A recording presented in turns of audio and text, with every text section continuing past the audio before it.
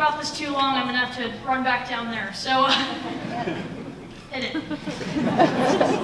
Millions of years ago, life was blossoming anew on Earth. The great apes had driven to a new species, Homo sapiens. Now this species had almost no abilities, no speed, no claws or teeth, no fur to keep them warm, or even smell to alert them to nearby predators. But they still survived. The forests of Africa were disappearing, and the apes had to travel many miles on foot, and eventually they just used their legs. No other species had free hands. They could now pick berries and punch things and so much more. But this isn't even the biggest ability they gained. Not by far. Planning. This species gained the mental capacity to communicate. Communication led to bigger groups, which led to bigger hunts. Eventually, this species learned from looking at plants how to farm. They survived because of their intellect, and the snowball kept rolling to this day. But the problem is, in the modern world, humans aren't getting the opportunity to use these skills as their ancestors did. In schools, people have to write the same essays and read the same book. They can't be creative. Creativity is essential for mind growth. Our brains are naturally creative, but we don't put that to use. We just conform and do what everybody else is doing. That's why creativity is dying. Because nobody wants to be creative. Many people are trying to change this and have helped me grow and be more creative. One such person is Sir Ken Robinson. He's been advocating for creativity for years. You may have heard of him. He does TED Talks. He was a professor in arts education for 12 years and now does talks worldwide to help spread creativity in schools and workplaces. He's helped me grow as a student, as a person, and as a human being. I had the privilege of seeing one of his talks right here at MSU. I was very tired as I had been doing a theater show not half an hour before, but I was determined to see him. Sir Ken Robinson gave me a lot to think about. That night I was in bed for hours thinking about his words. He really inspired me not to be afraid to be creative. Another person who has helped me tap into my creative potential is Stacy Hostetter. She's my drama instructor at Kaleidoscope Youth Theater. I made mistakes, but she was there for me, and that's really great. Thanks to her, I learned to sing, dance, and act, and I owe so much to her. My friends at Kaleidoscope have also been awesome, helping me when I needed help learning a new aspect of theater. Without them, I wouldn't be where I am today.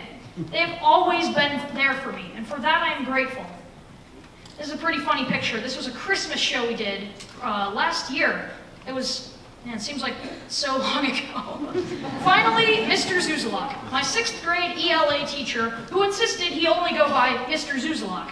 I owe a lot to him. Without Mr. Zuzalak, I wouldn't have opened my eyes on the problem with creativity in schools. Mr. Zuzalak was certainly no ordinary teacher, in a good way. He helped us with what we wanted to do. Mr. Zuzalak let us do our own mini Pecha-Kuchas. They were the same, only 10 slides. I was ecstatic at actually knowing what a Pecha-Kucha was and how to pronounce its name, I think. He told us how to do our presentations and then just said, get a computer and get to work. And it was interesting, I'll say that.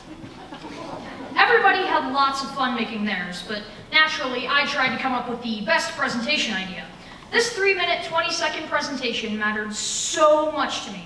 But every time I started working, I would scrap the idea as it was inferior, and I could probably come up with something better. I ended up spending most of my time just thinking of a good idea. Everybody had lots of fun making theirs. Some people did sports that they liked, some people did random funny things. My friend Owen did a presentation on conspiracy theories, which brought out a lot of laughs, let me tell you. Overall, it was challenging, but an interesting experience for everyone. We learned a lot. Some people struggle with creativity. They want to draw or sing or dance, but just seem to not be able to. I'd like to consider myself a good artist, but I certainly didn't start like that. But it was because every day I drew. I thought about becoming an artist, and I worked towards that dream really hard. It certainly didn't happen instantly, though. This is some of my earliest art, and because it is so bad, we are legally required to blur it out. I loved drawing bloody, war-torn scenes scenes of violence, and this soldier is a prime example. My mom thought it was Robin Hood. But the point is, nobody simply masters a skill. I tried, and I think it paid off. I could actually do something better than other kids, and at my age, that was amazing. I felt like a king. This drawing is of the Blues Brothers. I loved the movie, and so did my dad, so for his birthday I gave him this. I really felt proud of my work and saw how far I'd come. There are two main barriers between you and reaching your creative dreams. The first one is motivation. If you want to be creative, then be creative.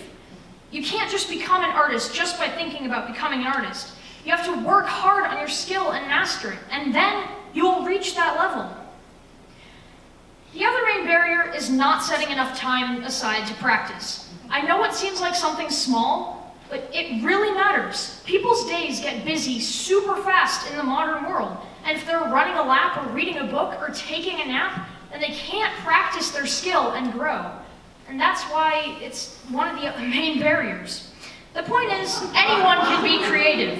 They just have to work hard towards their dreams. You can sing, dance, or play an instrument. All you have to do is sing, dance, or play an instrument. And if you do it enough, you'll be good at it. You just have to know what you want and work towards it. We were put here for a reason. I don't know what that reason is, but it certainly isn't to conform and just be a gray mass of humanity. It's to splash a little color in your life. Tomorrow's a new day. What will you do with it?